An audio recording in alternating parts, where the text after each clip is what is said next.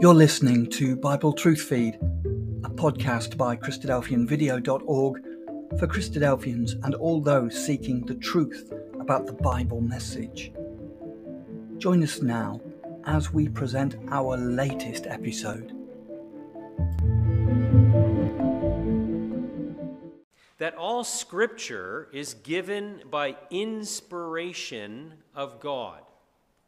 And it's profitable for doctrine, for reproof, for correction, for instruction in righteousness, that the man of God may be perfect and thoroughly furnished unto all good works. So the Bible was not actually originally written in English. The Old Testament was written in Hebrew, the New Testament was written in Greek, and it can be helpful, very helpful sometimes, to look at the original Greek word and see what the definition is in this New Testament passage. And when we do that, we find that the word inspiration, for example, is a very significant word. It's a word made up of two words that means God and to breathe. And so it literally means, as other translators have translated, every writing of God is God-breathed. So when you think of it, there's a significance to that it's God-breathed. That means that the men who wrote them down were somehow moved by God to write the words. And we'll also notice that it's profitable. It has a benefit to the reading of God's word. That it's profitable for doctrine, which is really teaching, or reproof, which means to be admonished. It's good for correction, which literally means to straighten up again. And it can make one perfect, which has the idea of being complete. That someone might be thoroughly furnished or fully equipped unto all good works. And so this is what the Bible claims to be, and the benefits, some of the benefits that can be derived from reading it. Just to underscore this point, in 2 Peter, chapter 1, it says there that we have a more sure word of prophecy, whereunto ye do well that you take heed as unto a light. So he's talking about the Holy Scriptures, that shineth in a dark place until the day dawn, and the day star arise in your hearts. Knowing this first, that no prophecy of the Scripture is of any private interpretation. But the prophecy came not in old time by the will of man, but holy men of God spake as they were moved by the Holy Spirit. So it's underscoring what we read in the first passage. These God-breathed words, these men were moved by God's Holy Spirit to write them. And Vine's dictionary actually makes the comment that the writers of Scripture did not put their own construction upon the God-breathed words that they wrote, somehow guided by the Holy Spirit of God. So truly, then, we would have to say that if we were to ask, well, what is the Bible? The Bible is the mind of God. It's God's thinking written down for us to read. And so making the Bible a part of your life is really making God a part of your life. You see, God speaks to us through His Word, and then He expects us to speak back to Him through prayer. It's a relationship that we develop. And when you think about having a relationship with someone, when something significant happens in your life, let's say you get a raise at work, or you meet a long-lost friend that you hadn't seen for a long time, or you came across some positive news of some sort, well, you'd want to share it with someone. your significant other or a parent or a friend. Or let's say there was some sad news. Someone at work got sick, or your company is downsizing and you're worried. There's someone you'd want to tell and share this with. Well, this is what God expects us to do in prayer. He expects us to share our life with him. And to have that yearning to tell someone, we should have that yearning to include that someone as being God as well. And, it works the other way too. If we have our phone and we notice that we have a missed call and there's a flashing message on your phone, well, you feel the need to pick it up and to check it right away. And, well, what did I miss? Well, that's the Word of God, isn't it? God's always got a message flashing for us. He's always waiting for us to pick up and see what the message is. Because the Father wants to have a relationship with us. And Christ, as his representative, who will stand as the judge of us, has this to say about a man or people in Matthew chapter 7. He says, "Not every one that saith unto me, Lord, Lord, shall enter into the kingdom of heaven, but he that doeth the will of my Father which is in heaven. Many will say to me in that day, Lord, Lord, have we not prophesied in thy name, and in thy name have cast out devils, and in thy name have done wonderful works? Then I'll profess unto them, I never knew you. Depart from me, ye that work iniquity." And you see, this verse is describing a problem with a two-way relationship.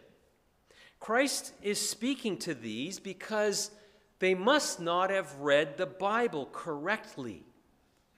They had done things, but it said that they had not done what Christ says that they should have done. It wasn't the will of the Father. And on the other hand, Christ says that he didn't know them. They must not have shared their life with the Father in prayer. And so we want to make the Bible a part of our life and read it correctly and match it with an open prayer life. But there's also a transformative aspect to the Word of God. Timothy told us that the Word of God will teach us in ways of righteousness, and that it's profitable for these things. In our reading this evening in Deuteronomy 6, it said that it would be our righteousness if we observe God's commands. And it's also written, and this is found in the book of Revelation, interestingly, at chapter 1 and verse 3, it says, Blessed is he that readeth, and they that hear the words of this prophecy and keep those things which are written therein, for the time is at hand. So interesting that this is, first of all, specifically found in the book of Revelation. And we might ask ourselves, well, so is that saying that if we read the book of Revelation, then there must be a benefit to it? Well, I guess I'll ask you to try that. Go home tonight and read the book of Revelation and see if there's a benefit or a blessing to reading that book if you don't really understand what you're reading. I would say that if you haven't spent some time looking into this book and trying to understand what it means, you're going to find it confusing and probably frustrating beyond measure.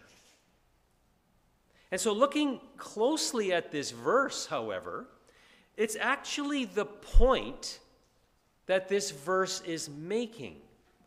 Because it says, it's to he that readeth, to distinguish between, to recognize and to know accurately.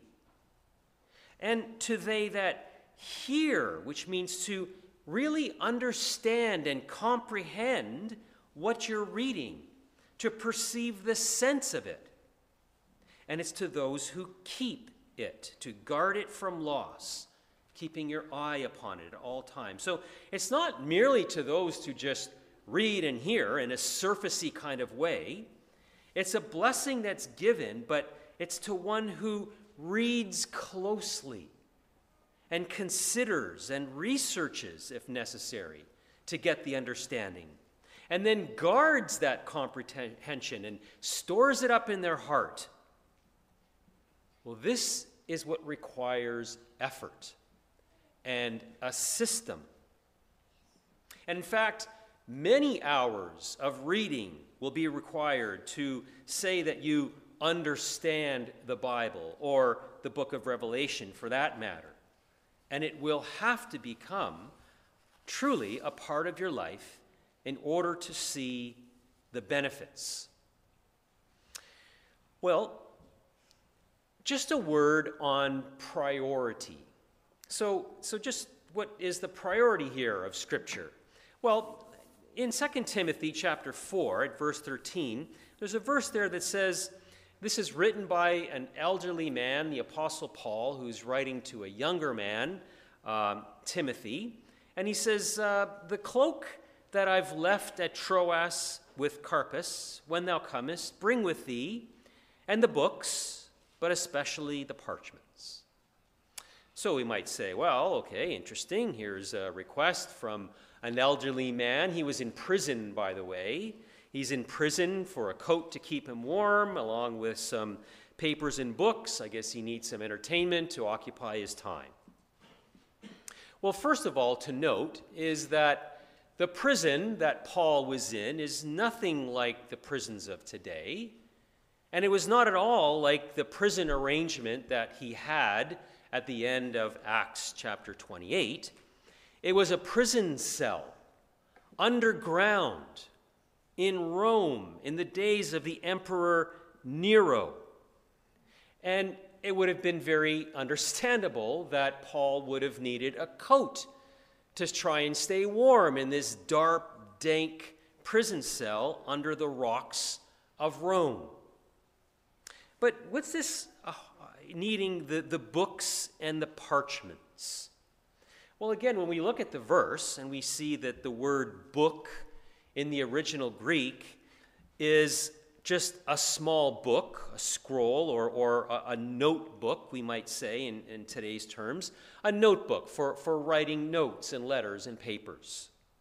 The parchment, though, is a Greek word that has to do with a skin that comes from animals. It was a more costly thing to have. It was used to make permanent documents. And in particular, it was noted for making copies of the Old Testament scriptures. And so, well, why is this in the Bible? And I think it's there to provide us with a lesson on priority and motivation. You see, Paul's example is that while it's important to have the comfort of the body, the engagement of the mind is just as, and maybe more important. The scriptures were a comfort and a strength for the Apostle Paul at a time of trial. And the notebook would have given him means to make notes and to write letters and to communicate with others that he was communicating with outside those prison walls. And he says it's especially the parchments. Especially literally means the most important thing in the Greek, the parchments. That was Paul's priority. And so when we're in the prison of the trials of life, we might tend to focus on the cloak, things that provide us with a little more comfort. But it's also then that we can't forget about the books and the parchments, because sometimes it's then that they can be very important as well, and maybe even sometimes the most important thing is making the Bible a part of your life, something to do when things aren't going well as when when they are going well. So the Bible teaches us how. It teaches us how to make the Bible a part of our life. And it was in this chapter in Deuteronomy, where Moses, who had led the children of Israel out of Egypt and then through the wilderness for 40 years, and now he's coming towards the end of his life. He's going to pass off the scene, and he gives his final instructions to the children of Israel before they enter into the land. And so it says in Deuteronomy 6, in verses 6 to 9, these words, "And these words which I command thee this day shall be in thine heart. Thou shalt teach them diligently unto thy children. Talk of them when thou sittest in thy house, when thou walkest by the way, when thou liest down, when thou risest up. Bind them for a sign upon thine hand, as frontlets between thine eyes. Thou shalt write them upon the posts of thy house and upon thy gates." Well, I would put to you that there are 5 points of instruction there for making the Bible a part of our life. The first one is that these words shall be in thine heart. You see, Moses' point is that the Word of God wasn't meant to be just left engraved on tables of stone or parchment skins or in a book. God wants them written on our hearts.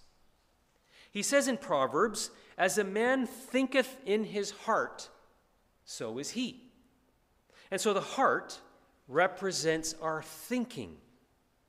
And so really what I think this point is that the parts of the Bible are meant to be memorized. They're meant to get into our hearts, into our minds. And it's interesting if you've ever spent time memorizing a section of Scripture. You make a little piece of paper and you stick it in your shirt pocket or on your phone, I guess, these days, and you go through the day, and when you've got a few minutes, you pull it out and you memorize a verse, and then you roll it over in your head, and then you memorize the next verse, and then you try and go back and get 2 verses together, and you work your way through. And what you'll find is that once you've got it memorized and you say it to yourself, maybe from day to day, you begin to meditate upon it. And things slow down, and you're able to put yourself in the verse, in the story, and think about the application of it.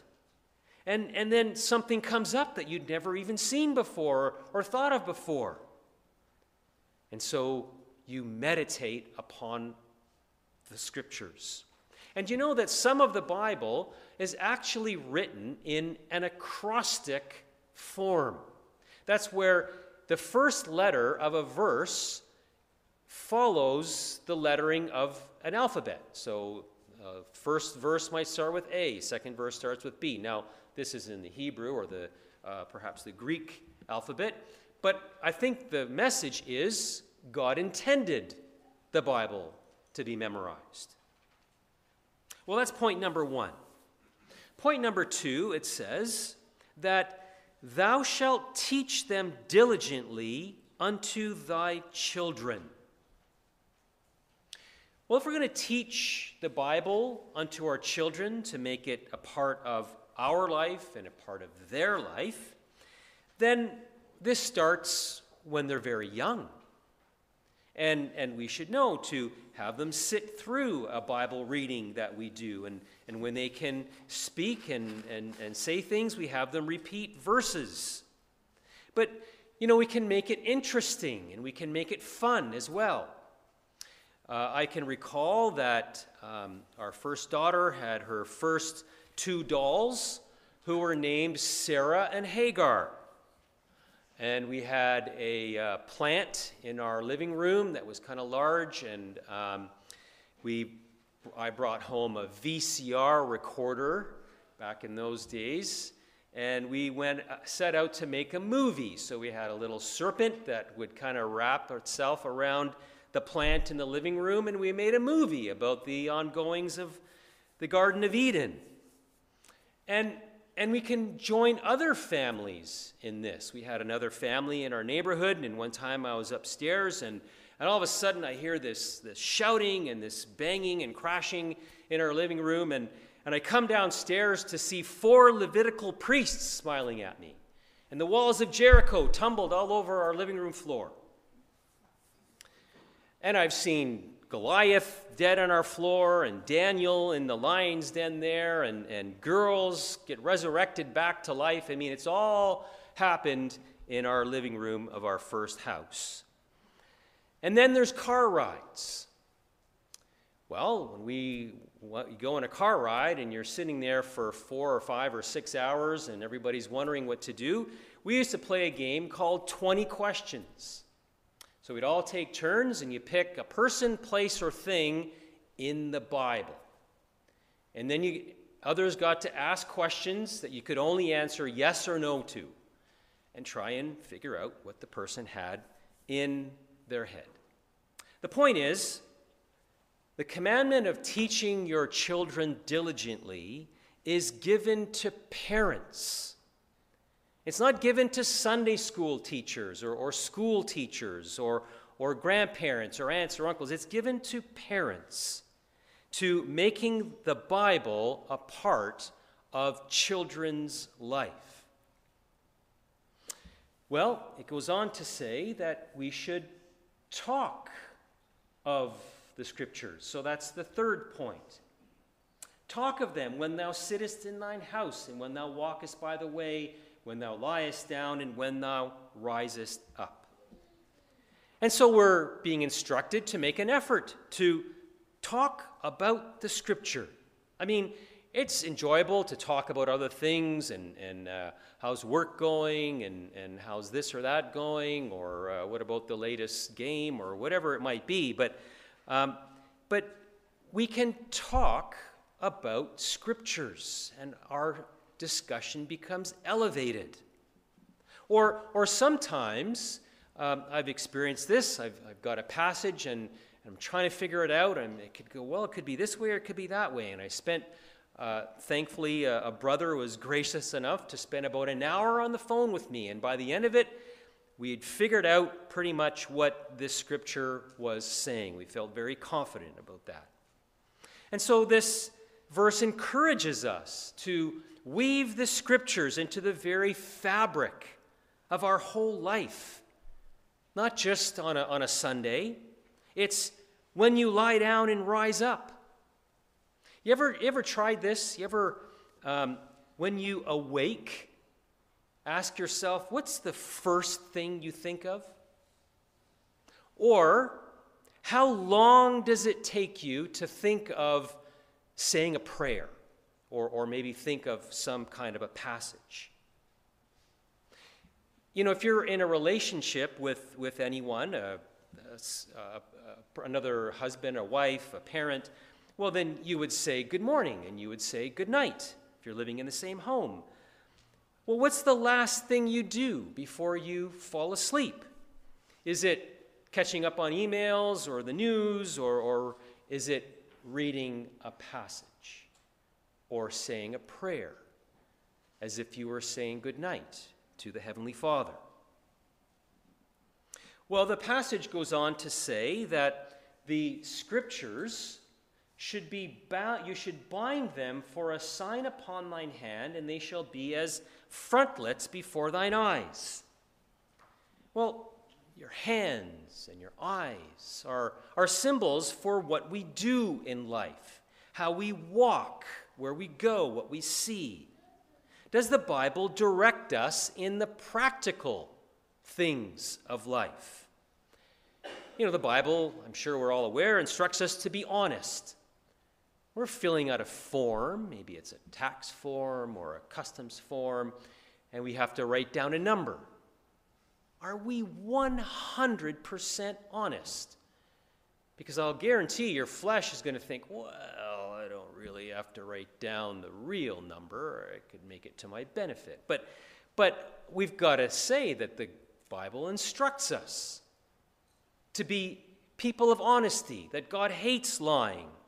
And so it has to work out as a practical outworking of how we live our life. When we're at work and oh, well, I could use a pen at home as one. No, we're to be honest. We treat our employer as we would treat Christ. The Bible directs us to sacrifice our time for others. Do we make a mental note of others who maybe could need a little something and ensure that we do just one thing to make that person's life just a little better? And so it has to be worked out in practical ways. It's part of making the Bible a part of our life. And lastly, it says, write them upon the posts of thy house and upon thy gates.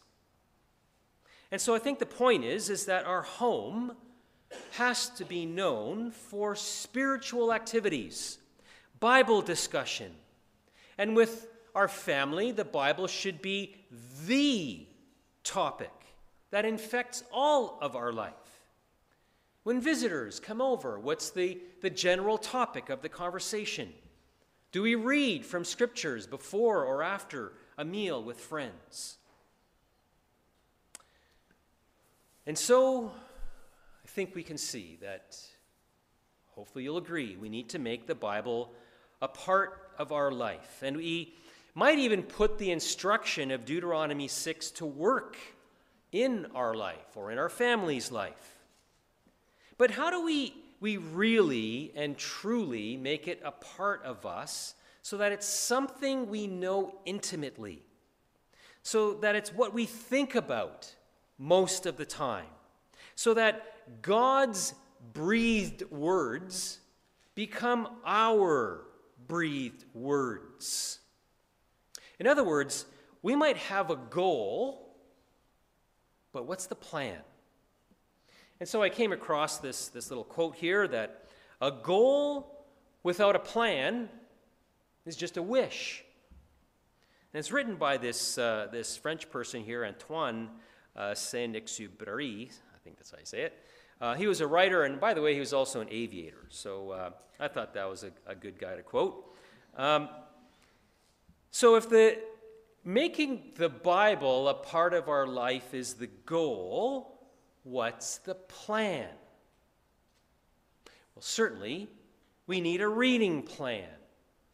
And so, Christadelphians follow a reading plan, something we call the Bible Companion. And furthermore, in the introduction of this Bible Companion, there's a quote there that talks about salvation and the importance of reading the Bible and how it takes a lifetime to really accomplish this getting the mind of God into our minds. It is a work of slow development that can only be achieved by the industrious application of the individual to the expression of the mind, God's mind, in the scriptures of truth. The infallible advice to every man and woman is, read the scriptures daily. And so, Christadelphians follow this plan, and you're recommended to follow this plan, but you don't have to. But I would recommend to have a reading plan. And it might be to read sections of the Bible, or it might be to read it all from cover to cover. But if you do, make a schedule. Make a schedule. Or maybe you set out to have a short, your time to read is to pick a short book and to read it in one sitting. So read it. Maybe read it twice. Maybe read it 5 times. But take the time to read the scriptures daily. Now, I know that some of you sitting there will say, well, oh boy, I'm busy enough through the day. I got to include this too. But you know what? It's no excuse. We do have time.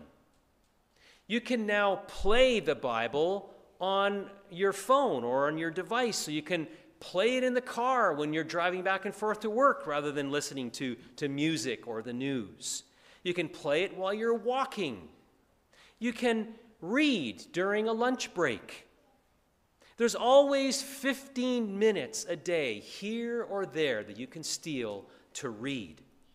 And truly, there's no excuse to not having a Bible, because we can put it on our phones. Okay, we got a goal and we got a plan. We need one more thing. We need to have an objective to our reading. It's not as effective just to read without having an objective to our reading. You need to have a purpose, something to look for when you're reading. And so the objective is to look for a theme. Look for a theme, or look for a word. And as you come across this theme or this word in your reading, summarize what you learn and write it down in, like Paul, a notebook. So when we open up the Bible to Genesis chapter 1, we read in the very beginning of Genesis, verse 3, God said, "Let there be light." And there was light, and God saw the light, that it was good, and God divided the light from the darkness. And that's what Genesis 1, verse 3 and 4 says. So I put to you, start reading the Bible and look for the word light. And you say, why? You'll see why. Look at this first verse. It says that there's light. Well, just take a minute and think about what God did with the light.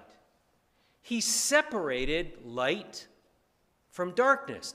So maybe that's something to note down, that light and darkness don't go together. They're separate. Okay, so maybe you're reading along a little further and you come to Psalms, and you read in Psalm 119 that thy word, the word of God, is a light unto my path. That's kind of interesting. Maybe I should write that down. Somehow the word of God is associated with light. Maybe there's something more significant than just light in a room. And then you come across to a verse like this in Isaiah 8, which says, if they speak not according to this word, it's because there's no light in them. So we can have God's word, we can have light somehow in us, and if it's not according to the word, so what does that mean for people who just live a really good life, but they don't have faith? Well, it says it's not according to God's word. It must be that, we can make all kinds of conclusions and start drawing connections together. And now we're beginning to learn about this subject and this theme, something as simple as light. And we come to the very last reference of light in the Bible at the end of Revelation, that there will be no night there, no candle, neither need of light of the sun, for the Lord God giveth them light, and they shall reign forever and ever. There's no more night. There's no more need of sun or stars. God's given the light. It seems like the first verse where we find it in the Bible is reversed, and it's all undone in the last verse where we find it. So I challenge you to go through the scriptures. Start with something easy, like light. Another example would be the word seed. Look where all the places where you come across the word seed. So now we have an objective to our reading, something to look for, and I guarantee you will gain an understanding of the scriptures, and you will have joy to making it a part of your life. So to move on from that, maybe you're used to doing that. Maybe you already do that. Well, then I would recommend that you do a study. Take a book or a section of Scripture and do a study on it. Maybe you start with a small book, a book that has only 2 or 3 chapters, and you read that book. Read it again. Read it 5 times. Read it 10 times. Read it to the point where you've almost got it memorized. Then read it in a different version. Look up a different version and read it again. Then you might start doing some research. Then you might start looking at some resources that I could recommend, and that would be, depending on your level, you might look at a kids' camp workbook that Christadelphians have put together, or a youth conference workbook that Christadelphians have put together that show you step by step how to do an in-depth major study on a section of Scripture. And you will find that your mind will be rolling over these passages and over this section of Scripture and pondering them while you're driving, while you're walking, and you'll be going through life, and on your break you're thinking about them, and you're applying it to life and looking for ways it can be applied to life.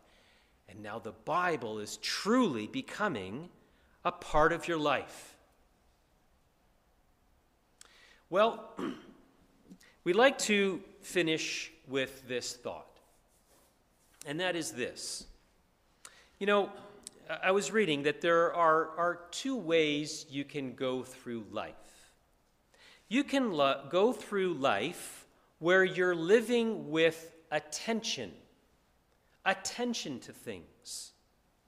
And so I read that attention-driven people receive impulses from their environment and react to them. Impulses might include your phone ringing, a traffic light turning red, an advertisement. And the impulses give you the feeling of being very busy and energetic as you attend to these impulses. The only question is, where will they take you? In other words, attention-driven people are mostly doing things for their own purpose, whatever grabs your attention or their attention. But unlike attention-driven people, there are intention-driven people. And intention-driven people focus on a higher purpose that they have in mind. They don't do something just because it comes their way. They do it because it contributes to their intention. They realize that the time that they have here on earth is not unlimited. And so they organize themselves in such a way that everything they do has a reason. And so they choose with the time that they have. And so the Bible tells us that our intention should be to make God's mind our mind. And then take that mind and contribute to the lives of others. And so we'll finish with an interesting example in Scripture of 2 women, Mary and Martha. It says in chapter 10 of Luke, it came to pass that as they went, and he, that is the Lord Jesus Christ, entered into a village, and a certain woman named Martha received him into her house. She had a sister called Mary, which also sat at his feet and heard his word. But Martha was cumbered about, much serving, and came to him and said, Lord, dost thou not care that my sister hath left me to serve alone? Bid her therefore that she come help me. Jesus answered and said unto her, Martha, Martha, thou art careful and troubled about many things, but one thing is needful, and Mary hath chosen that good part, which shall not be taken away from her. Now, we might say that, well, there's a house full of guests, and Martha needed to be attending to the service, and that is true. But indeed, Martha was also dealing with attention, the things that had grabbed her attention. And although Mary perhaps should have lent a helping hand, she was more focused on her intention and the priority of having the Lord Jesus Christ in her home and listening to what he had to say. And so may it be, people, that as we endeavor to make the Bible a part of our life, we might see that this one thing as being needful, and then it truly shall not be taken away from us.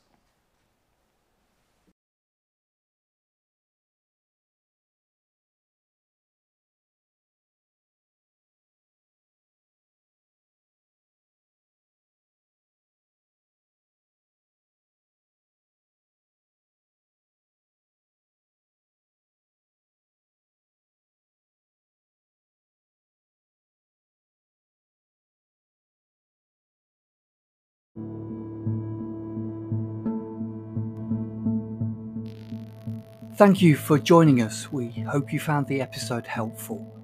Don't forget, most of these episodes are also available as videos on our video channel, cdvideo.org. So head over and take a look. If you have any comments or questions or suggestions, please get in touch or leave us a voice message. We love to hear your feedback. You can email us at btf@cdvideo.org. If you enjoyed the episode, then please share it with others. Until next time, may God bless you in your studies and your walk towards God's kingdom. Amen.